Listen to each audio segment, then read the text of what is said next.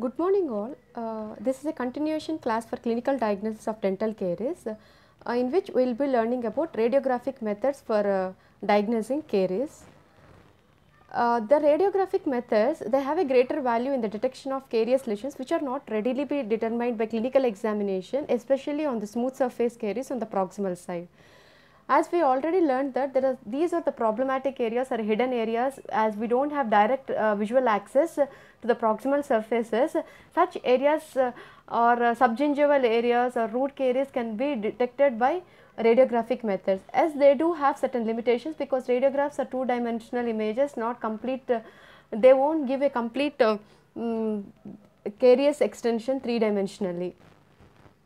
Although intraoral radiographs are generally used radiographs to determine the caries extent occlusally from the enamel to dentin towards the pulp, they play a very important role in caries detection. Their limitations need to be taken into account, especially when they are used for detection of incipient and hidden carious lesions. So, the majorly intraoral radiographs are used for detection of the occlusal caries. For the proximal caries, we will be using BITEWING radiograph or periapical radiograph, panoramic radiograph. These are the common radiographic techniques that is being used for diagnosing the caries. A conventional BITEWING radiograph, this discloses the sites inaccessible to other methods like visual or tactile methods. It records the coronal portion of both maxillary and mandibular teeth in one image, and it detects interproximal caries. It also evaluates the height of alveolar bone. These are the various advantages of BITEWING radiograph, helps in detecting the interproximal caries where we do not have direct access usually by visual or tactile methods. This is the assessment that is being given 0 to 5 codes. In the first picture, line diagram shows there is no visible radiolucency interproximally near the contact area if you observe. Number 1 denotes the radiolucency in the outer half, which you can see. 2 denotes radiolucency in the inner half. 3 denotes radiolucency in the dentin, but without obvious spread in the dentin. So, it is almost reached the dentin enamel junction. DEJ, that is the code number 3. The 4 denotes the radiolucency with obvious spread in the outer half of the dentin. Radiolucency with obvious spread in the inner half of the dentin, the code is given as 5. This is how the BITEWING radiograph been assessed by giving various codes based on the presence of radiolucency on the outer or inner half of the dentin or extending towards the DEJ. Panoramic radiography, this is usually a supplement to the intraoral periapical radiographs that is done in disabled persons, but it inherently drawback is it lack image details. We can't properly diagnose the carious lesions with OPGs. We always need an adjunct of BITEWING radiographs or selected periapical radiographs for our diagnosis.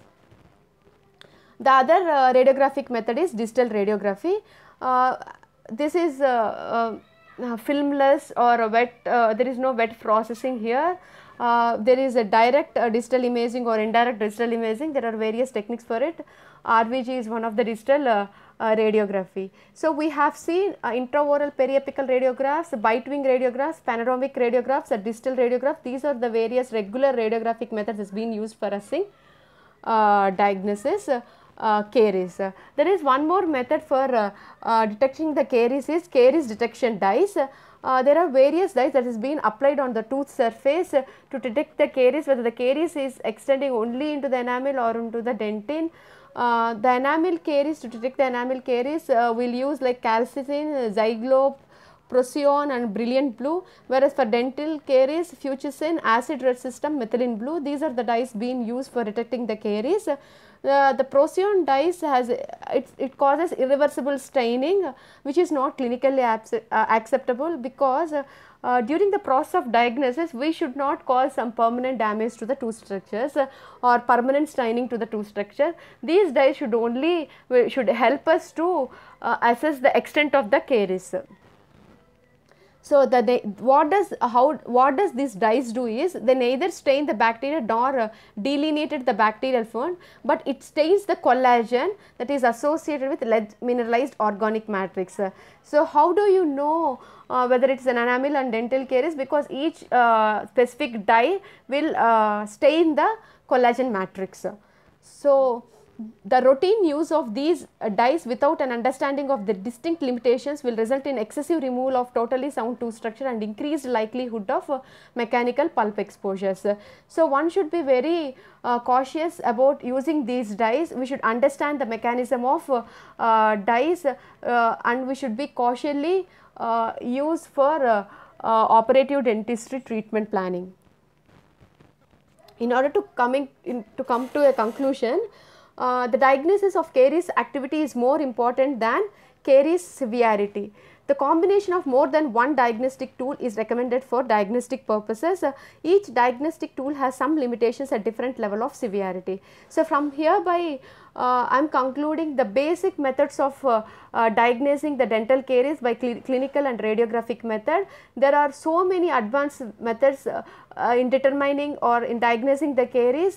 You will be learning recent advances and various recent advanced radiographic methods in order to diagnose caries in the next lecture. Thank you.